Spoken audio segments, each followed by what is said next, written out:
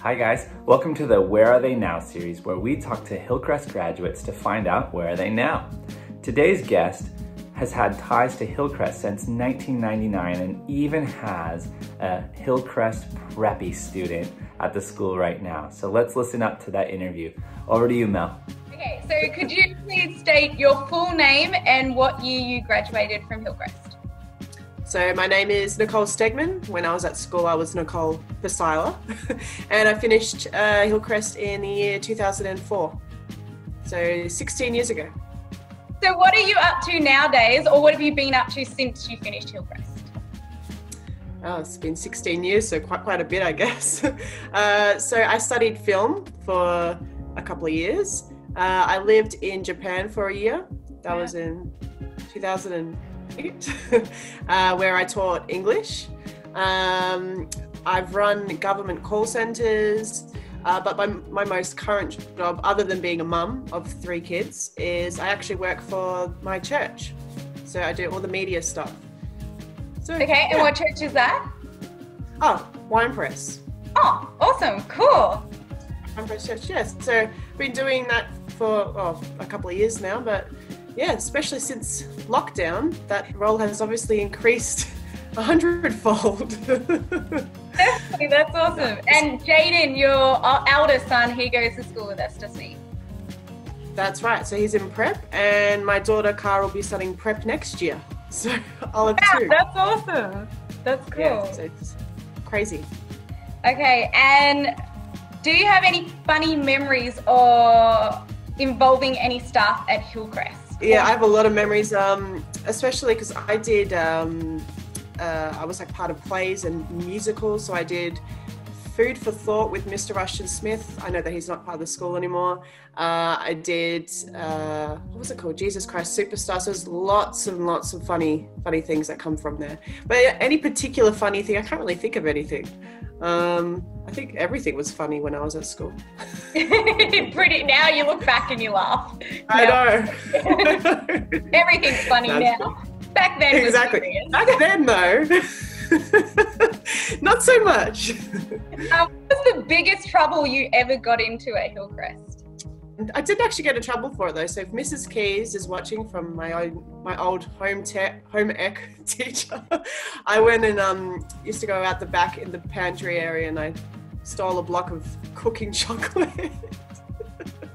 But look, other than that, I was a pretty good kid.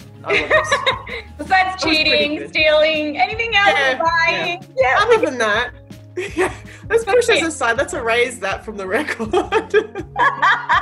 Do you have a fond memory of your time at Hillcrest?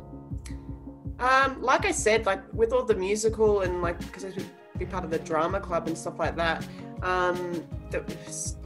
they were all just great memories. You get to know the teachers more when you're doing that kind of stuff, when you're catching up with them after school to do rehearsals. But yeah, I also had a fantastic group of friends. Like my year 12 year level, I still speak to a lot of them. So. Oh, that's cool. So when you were at school, what was your relationship with God like when you were at school? So I grew up in a Christian household, and I guess I would have always called myself a Christian. But that didn't, I don't know. It's like, I think when you grow up as a Christian, you need that kind of special moment, special encounter, which I didn't really have until after school. So although I knew, that who Jesus was and I knew all the stuff about Christianity, it didn't really mean anything to me, if that makes sense. It did, but it didn't. Yeah.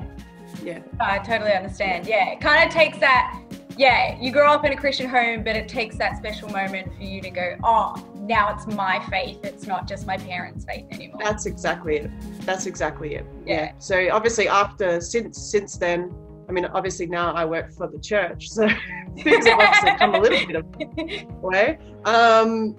But yeah, I definitely went through a number of things in my life, and yeah, I mean, I've never been closer to God, so yeah, it's been really, really good. Yeah, that's cool. And do you have any advice for our still at schoolers? If anyone that doesn't know, I have a family of, I'm the eldest of 6 kids, and we all went through Hillcrest. But yes, I've been there to hand out little nuggets of advice for a while now. But I think if you can find out what your talents and gifts are, you know, just as God says that we are fearfully and wonderfully made in Psalm 139:14, I think it is.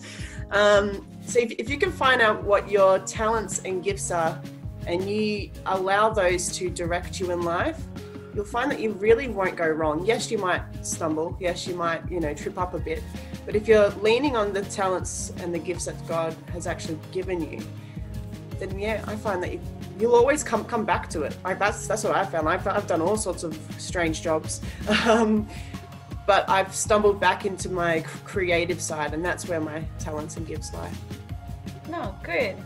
Well, thank you so much for being part of our Where Are You Now series. It's been lovely to have you. No worries.